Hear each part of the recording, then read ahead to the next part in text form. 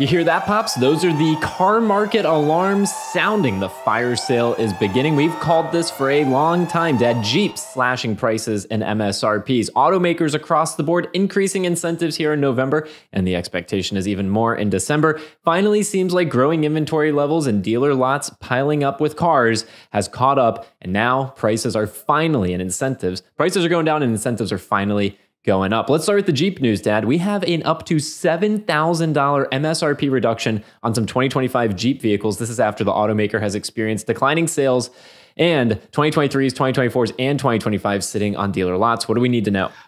We need to know that that's not a big enough change in the MSRP. They announced that they're cutting the MSRP on some of the models, the Grand Cherokee, the Gladiator, the Wagoneer, and the Grand Wagoneer. And yet, even with those price reductions, for instance, the Wagoneer still starts at $61,000. Okay, and the one that has a $7,000 price reduction is still $80-some thousand for the Grand Wagoneer.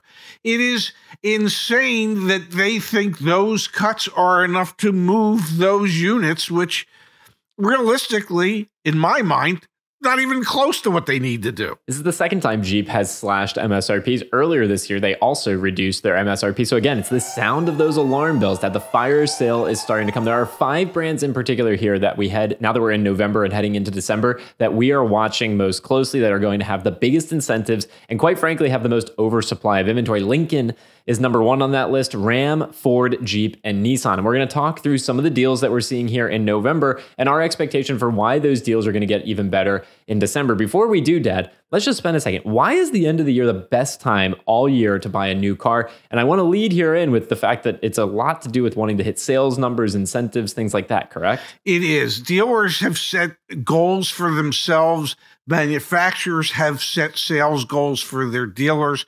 Well, guess what? There's only less than 2 months left in the year to hit those annual objectives. Salespeople have annual objectives they're trying to hit, to earn extra bonuses. So everybody is motivated towards having a strong close of the year.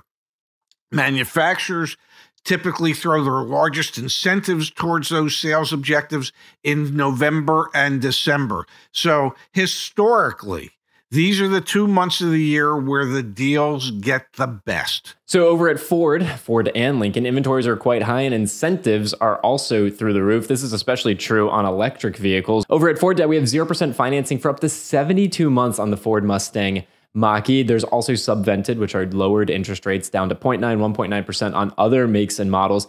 That Ford still has 2023s sitting on dealer lots, new 2023s sitting on dealer lots. We've done videos talking about how if you really want the best possible deal, go to the dealership, go to the Ford or Lincoln dealer and say, hey, what about that 2023 new one you've had sitting for 450 days?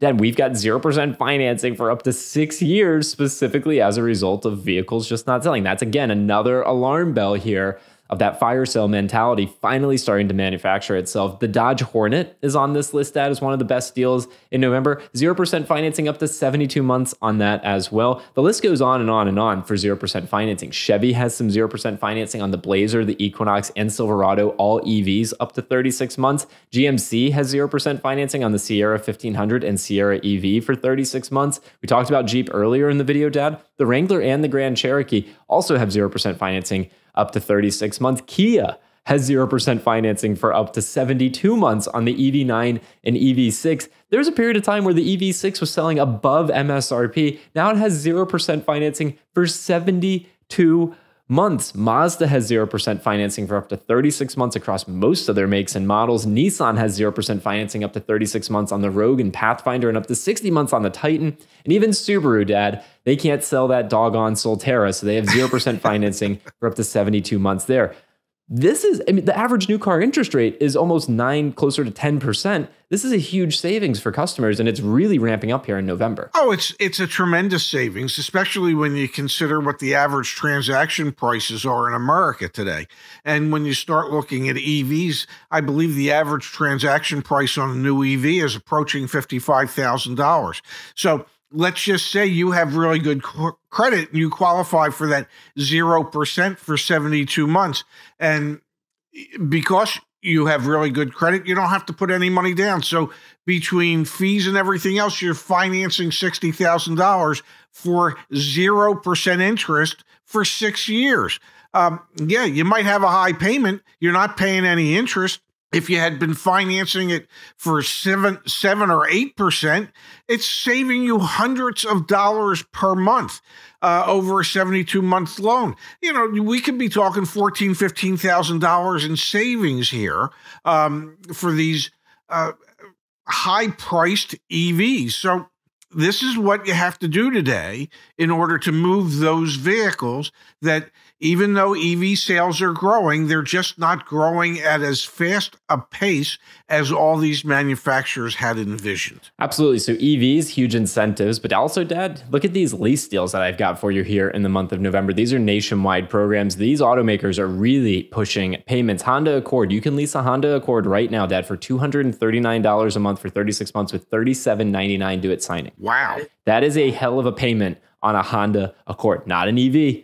Right? Just a sedan. You want mobility from point A to point B, show up with $3,800 and you got a $240 a month payment. You're leasing a car, obviously, but I mean, that's a national program at the moment. You got to obviously qualify. You got to negotiate still on the capitalized costs and things like that.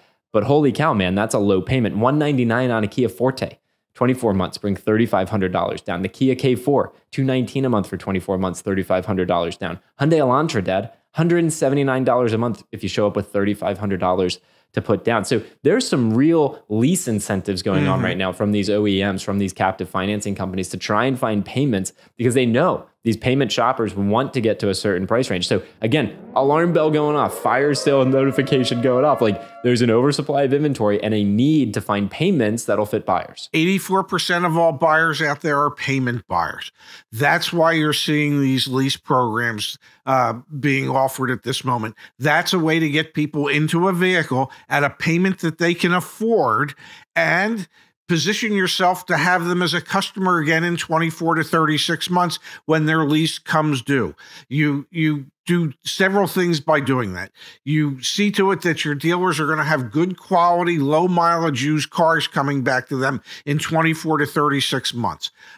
Your customer has to do something in 24 to 36 months. So you have another opportunity to sell them or lease them another vehicle. It makes perfect sense to advertise great lease programs to get people back into the marketplace at payments that they can now afford. So at its core, Pops, what's driving this is swelling new car inventory levels. The industry average right now is a 101 days supply of inventory. That means it would take 101 days to sell all available vehicles based on current sales rates and how much inventory there is. There are so many brands that are above that benchmark, Dad. Alfa Romeo has a 232 day supply of inventory right now. Jaguar 195, Volvo 192, Lincoln 186, Mini 183, Ram 179, Dodge 152, Ford, the best-selling pickup truck in the United States, F-150, is up at 152, 144 for Genesis and for Jeep, Nissan at 143, Mazda at 126. No wonder they're offering all that 0% financing. Mercedes-Benz at 125, Audi at 120, Hyundai at 120, Mitsubishi at 119. These brands, the list goes on and on. We have all this data obviously back on CarEdge.com. They have too many cars. They have too many cars and they need to find ways to incentivize selling them. At its core, it's very simple, supply and demand. Absolutely. And as the inventory has continued to grow, and it has, we're approaching pre-pandemic level inventory levels. At that time, it was 3.4, 3.5 million new vehicles available on a monthly basis. Today, we're about 2.8 million, which is up probably 1 million over the same time a year ago.